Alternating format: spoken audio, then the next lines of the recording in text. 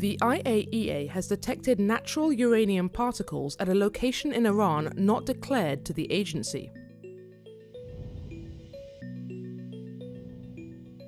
We have continued our interactions with Iran since then, but have not received any additional information, and the matter remains unresolved.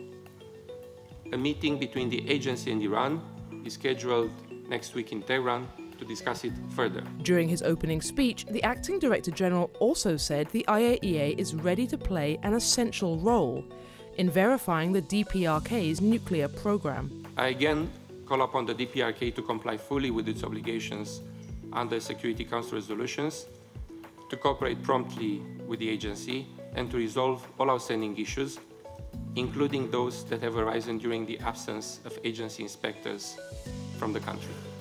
Mr. Feruta laid out the focus areas of the agency's technical cooperation program for the next 2 years.